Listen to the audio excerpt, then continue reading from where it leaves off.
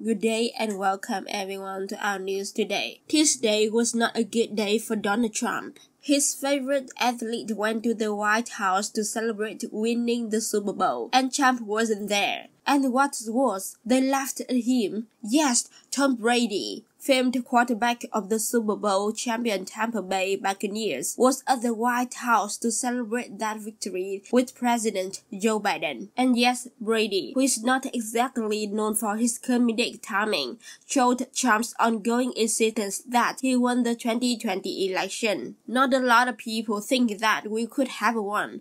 In fact, I think about 40% of people still don't think we won.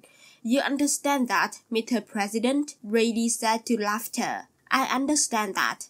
Biden chuckled. No, who probably wasn't laughing? Donald John Trump.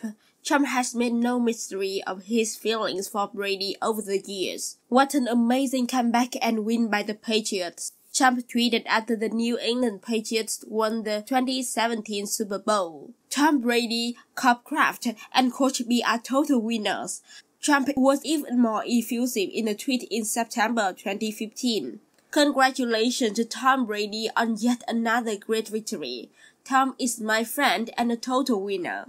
And in 2014, Tom Brady is a good friend of mine, a great player, a great guy and a total winner. Fantastic comeback win. This is what our country needs. You get the idea. Trump likes Brady. Like a lot, Brady, for his part, has said the two men are friends and supported Trump in 2016. But in an interview with Howard Stern in the spring of 2020, he seemed to be backing away from that support. Here's the key bit. The whole political aspect came, and I think I got brought into a lot of those things because it was so polarizing around the election time. It was uncomfortable for me. You can't undo things, not that I would undo a friendship, but the political support is totally different than the support of a friend. Whether or not Brady and Trump remain friends is tough to know. What's not tough to figure out is that Trump will be hurt and offended not just that Brady went to the White House to celebrate a Super Bowl with Joe Biden,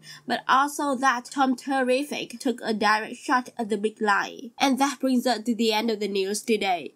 Hope you enjoy it. Please click the like and remember to subscribe to our news channel for more. Thanks for listening and stay safe everyone. Have a nice day.